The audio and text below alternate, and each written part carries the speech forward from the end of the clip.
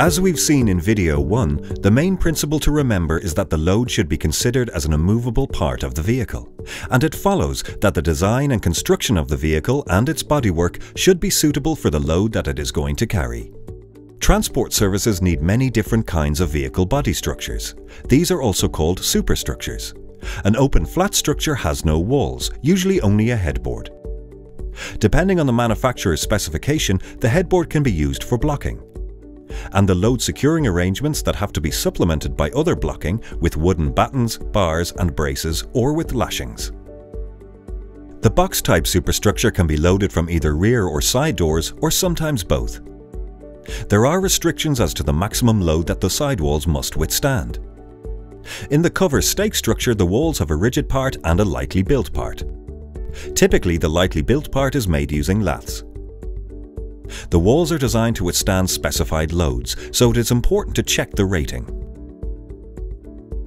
Curtain siders are common types of superstructures that are easy to load and unload. As a general rule, goods carried within curtain-sided vehicles should be secured as if they were being carried on a flat, open-bed vehicle. If the loading configuration or its securing would cause concern on an open vehicle, then it should be considered equally unacceptable for a curtain-sided vehicle. Unless they are purposely designed according to standard EN 12642-XL, the curtains of curtain-sided vehicles must be considered as part of any load restraint system.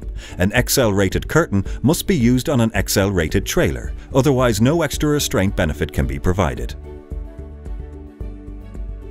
When adequately constructed, the structure of the vehicle and components such as headboard, end walls and sidewalls will provide some restraint to movement of the load.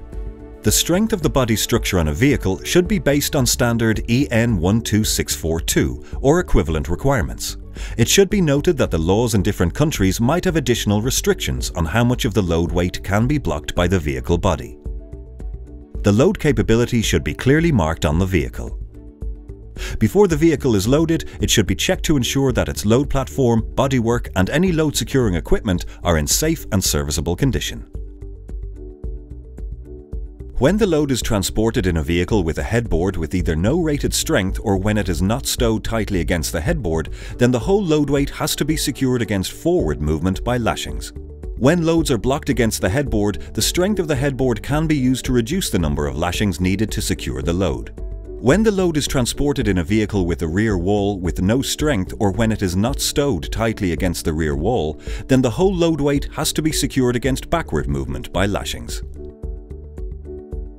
When the load is transported in a transport unit without strong sides, the whole load weight has to be secured against sideways movements by lashings. If the vehicle has rigid walls, as in a container, blocking against them is a very good option.